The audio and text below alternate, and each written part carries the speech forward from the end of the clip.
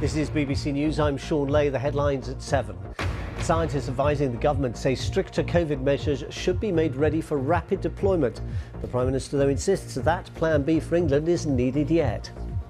We keep all measures under constant review. We'll do whatever we have to do to protect the public, but the numbers that we're seeing at the moment are fully in line with what we expected.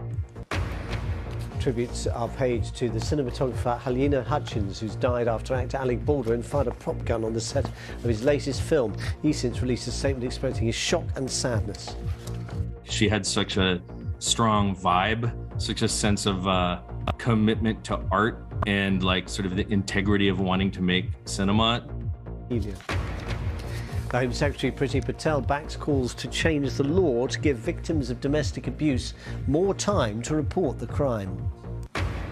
The social care watchdog in England warns many people could be left without help this winter because of an exhausted and depleted workforce.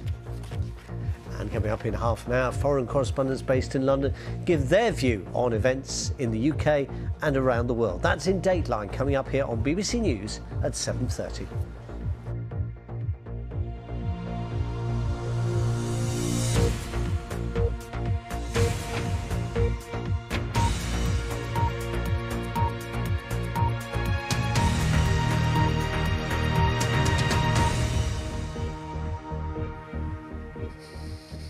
Hello, very good evening, and if you just joined us, welcome to BBC News.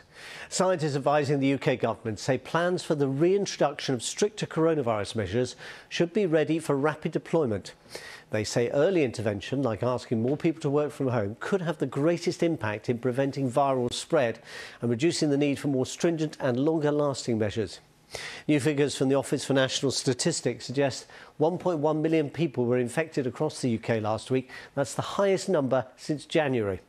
Currently, there are more than 1,000 hospital admissions every day. The government has a new campaign it's launching, urging those eligible to book their booster jabs. The Prime Minister says there are no plans to implement tighter rules, although the situation is under constant review. More from our health editor, Hugh Pym.